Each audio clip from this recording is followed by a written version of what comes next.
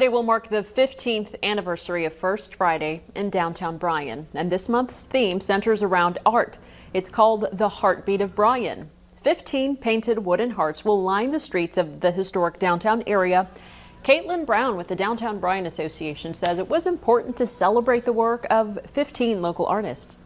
This is a great opportunity to showcase their work as artists during this time, and then also provide the community with a free, socially distant, safe activity to bring them to downtown Bryan and enjoy some new public art.